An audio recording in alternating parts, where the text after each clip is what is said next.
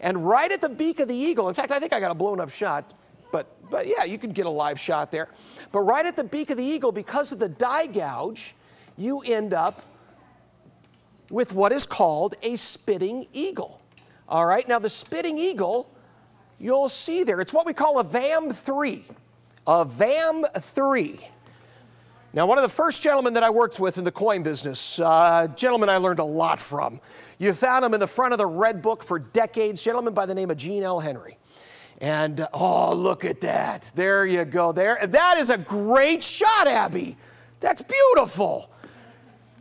That's as good a shot as I've ever seen of a spitting eagle. Thank you. I'll try not to bump the counter.